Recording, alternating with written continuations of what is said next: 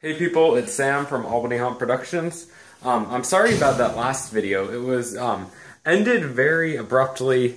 I happened to drill my hand in multiple places and just was kind of taking a little break from major labor. So yeah, I'll show you that wound.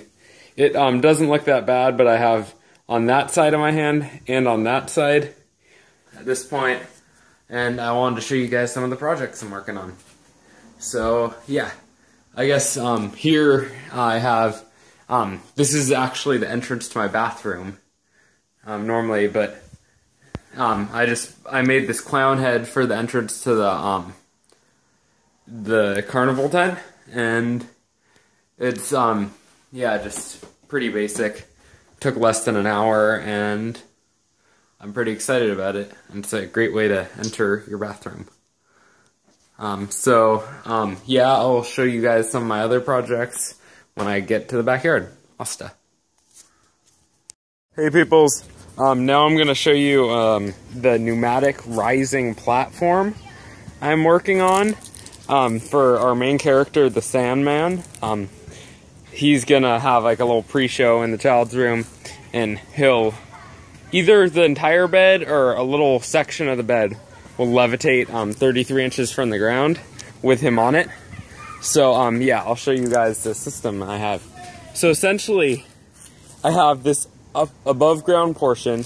This is about 18 inches from here to here. And then I have an underground section that will be in a part I've dug up, and that is approximately 24 inches underground. So I have a 24-inch hole I dug. And yeah, there's a massive pneumatic cylinder situated inside of there that I purchased on the eBay for a pretty reasonable price. And yeah, right now I'm working on creating a mounting system. Sorry you can't see that, it's all but I have some nuts and some washers and a plate of metal on there, and these 2x4s are just temporary. I was sitting on it to make sure it could lift my weight.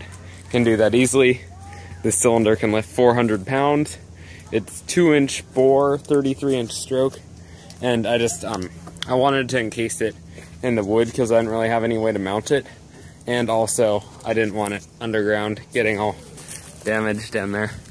So yeah, I've done some testing. I might if I have that video, I'll insert it of me flying up and down. So yeah. Hello peoples, I wanted to show you the High Striker I've been working on.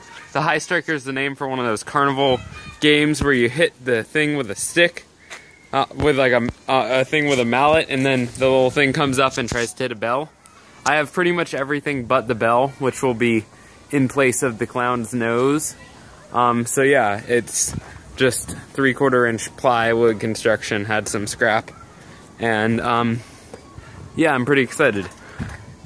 This is the corn dog stand I've been working on. It has clowns on it. Nice. Everybody likes clowns. For the little carnival area. Yeah, made some great stuff. Corn dogs. Is there nothing that material can't do?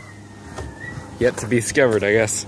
And this is like some pretty top-notch, like Home Haunter Gone Wild stuff right here. Great stuff, and white beaded foam to this is gonna be a popcorn maker here, and there's gonna be a severed head right in the center there of it. So yeah, at night it looks really reasonable, but in the day not so much.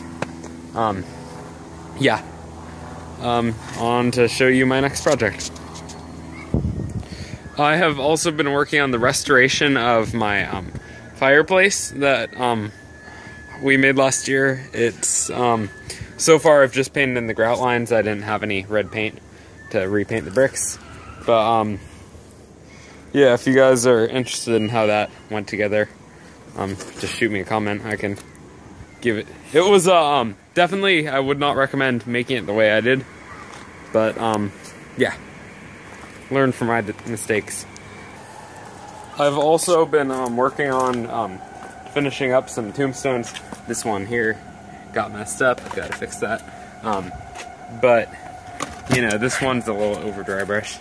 But yeah, working on finishing some tombstones that'll just be in the front, because it's hard for people to tell there's a haunted house when it's all in your backyard. So, yeah, those are some of the tombstones, white beaded foam. For some reason, around here nobody sells pink foam. Yeah. Here is the last project I have to show you guys for this video. It is my carnival tent. It's pretty much just framed out at this point. PVC. Need some more framing. I'm gonna do some, let me get back there and show you what I'm doing. Cross braces from there to there. Yeah, and I think that'll sturdy it up, because right now it's got quite a bit of wobble. Weeble wobble. So hopefully that'll work, and I'm planning on covering it with a parachute, because I don't want to make a fabric top for it. It's octagonal, 12 feet across. More information on that in my plans video. Asta. And happy hunting.